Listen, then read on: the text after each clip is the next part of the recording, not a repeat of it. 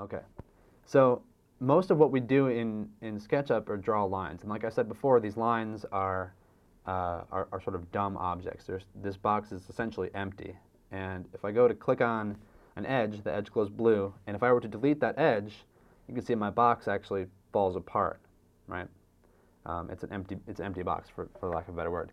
However, if I draw it back, and as I bring my mouse over to any of the vertices, you can see I have a red square, which basically says that we're on an edge, a blue circle for the midpoint, and a green circle for the end point.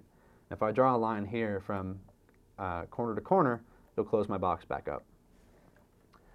I can also delete a face, and to close that box up again, I can actually draw a rectangle on top of this. And the reason I'm drawing a rectangle is to sort of demonstrate that we don't have double lines here. Despite the fact that there were lines there before, there's only one line now. And I'll just sort of undo that. Okay, so the next thing we want to do is start pushing and pulling these other surfaces to make this more of a complex shape. And we can actually draw other shapes on our faces to do that. So for instance, I'll type R for rectangle, and I'm going to just draw a rectangle there. I'll type T for push, and I can just pull this up. And what's really nice, so I'm going to do this again on this side. I'm just going to draw a line this time and let it be a non-orthogonal shape. And you can see that every time we have finished a plane, that plane can be selected. So I'm going to push this one up again. And this time I want to make this surface the same height as this surface to the left.